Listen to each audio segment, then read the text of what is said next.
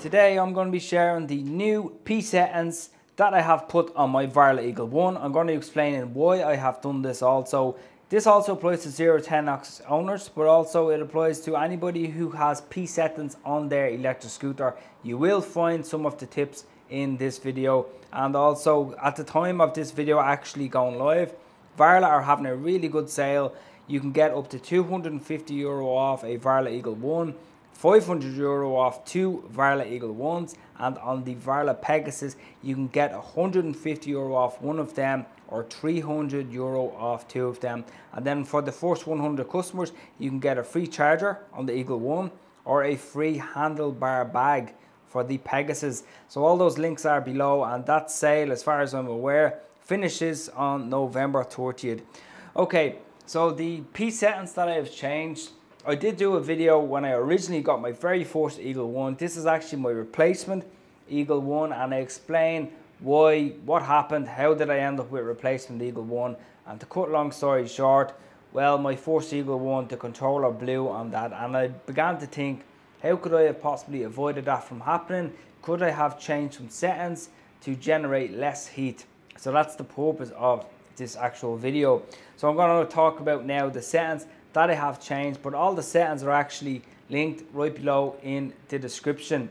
So the first setting that I changed was actually the regenerative braking. I had the regenerative braking originally on my Eagle One set at like level 2, which is not even too harsh.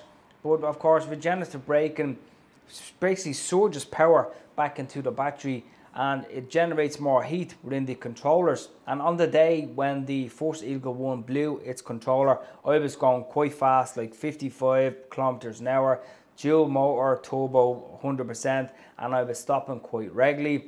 And the heat, basically, I'm gathering, caused that controller to actually blow.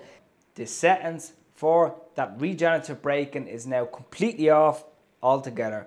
So it's up to you if you want to do this, and a small disclaimer, nothing in this video is guaranteed. It's just my own thoughts on what I could have done to possibly prevent a controller from actually blowing, which is quite common on a lot of electric scooters out there. And besides, the Varla Eagle One does have front hydraulic brakes and rear hydraulic brakes, so you shouldn't have a problem stopping at all. They're quite good brakes, zoom, hydraulic, no issues. And again, the brake pads are quite easy to change on them. Okay, let's talk about another setting that I have changed. That is the acceleration. Of course, a lot of people would like, you know, really fast acceleration, particularly if you're at a junction and if you want to get ahead of the cars from a safety standpoint. But I have actually changed the acceleration setting. I have it on level 1. Now on single motor, it pulls off obviously quite slowly, but on dual motor, it pulls off a bit slowly, but then it kicks in when you have those dual motors engaged. So of course this generates less heat and it's less harsh on the battery. Now of course, another setting, this is the last setting that I have changed. Some people might say, why did I even do it? Well, the reason why I did it is because to reduce the strain on the battery and the strain on the controllers. Like I said, I was going full speed that day. I have basically changed the P setting from 100% to 90%, and the top speed that I'm getting now on this second replacement Eagle One is around 52 kilometers an hour compared to 62, 65 kilometers an hour when that setting is actually at 100%. I'm not one for going crazy high speeds constantly. I think 50 kilometers an hour, 52 give or take, I'm more than comfortable doing that speed, and anything over that, to be honest, I just don't feel really safe enough to go those types of speeds, particularly on local roads where I am.